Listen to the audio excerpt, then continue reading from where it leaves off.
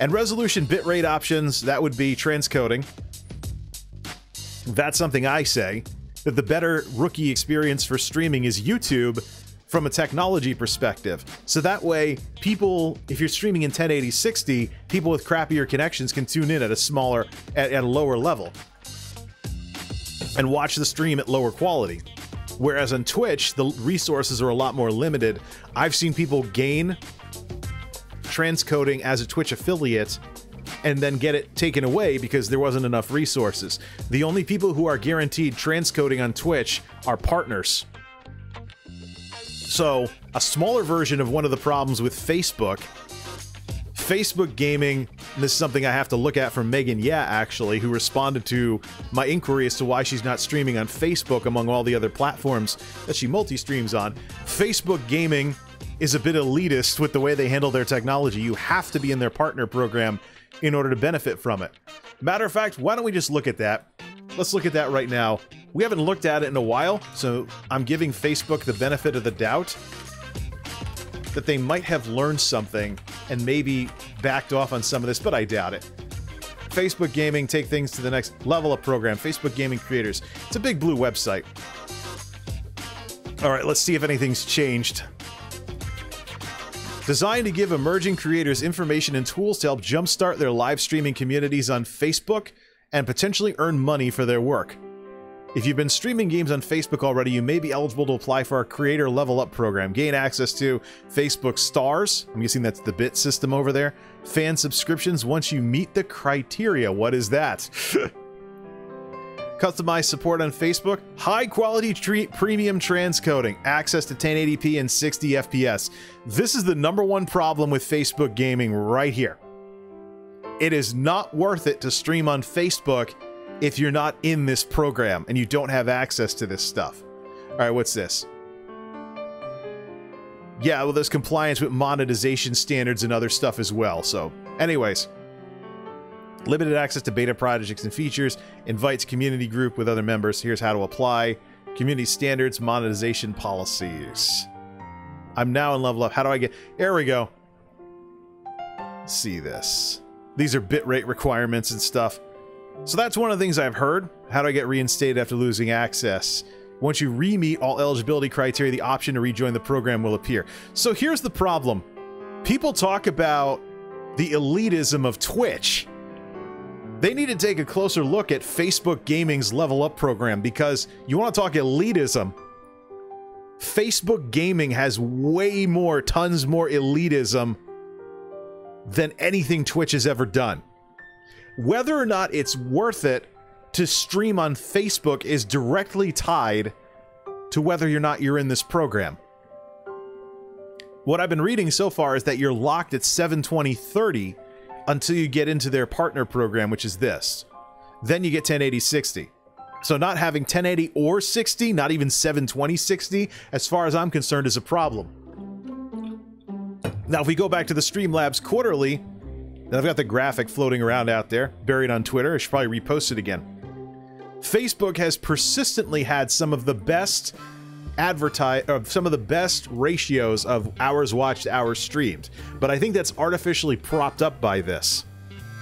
And we're kind of getting a little out of order here, but I responded to Megan Yeah on Twitter talking about why doesn't she stream on Facebook? She's a multi-streamer who isn't even a Twitch affiliate and can't be a Twitch affiliate because she couldn't, she wouldn't be compliant with the monopoly, so to speak, the content exclusivity part of the contract, which is a legal agreement when you become a Twitch affiliate. So, multi-streaming is out if you do that. And so I noticed that when Mixer shut down, I went and watched one of her streams, and she wasn't streaming on Facebook. And I was like, why aren't you doing that? I figured I'd get one of two responses. Either she didn't like the system side like me, or she didn't like the interpersonal side, which is more of a concern because Facebook has had privacy issues before. Plus, the real name requirement and stuff might actually be a deterrent to building a big community on Facebook when people's real names, where they live, etc. is part of something that's essentially a competitor to Twitch and YouTube. So, imagine if you had to use your real name on YouTube and anybody who moused over you could see where you lived or something like that, or go to your page or something. Major concern for people that want to actually value their privacy. So she responded and she said that she was, you know, concerned about the real names thing. But here's an example. I might just send this clip off to her later on. Here's exactly one of the problems from the systemic side. If transcoding in 1080p is walled behind their level up program, there's no point in streaming on Facebook if you're not in this program. Furthermore, all Facebook has to do is kick you out of the program, and it's not worth it to stream on Facebook anymore. So if people don't want to be stuck at 720/30 because they can't get this partner program thing that they have with the creator level up program, or if they don't want to risk being kicked out of the program and therefore losing access to these features, which, as mentioned before, you need to meet all the criteria and the community standards and monetization policies to stay in the program, like we just mentioned down here. How do you get reinstated if after losing access?